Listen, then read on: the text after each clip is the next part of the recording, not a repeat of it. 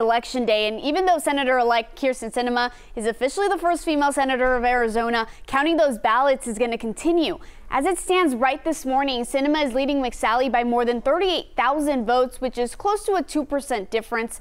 Now, even with that lead, there are still about 172,000 ballots left to be counted. That's according to the Secretary of State's office website. And that's something that Sinema brought up in her news conference yesterday. She really wants every single vote to be counted. Together, over the last 13 months, we've accomplished something incredible.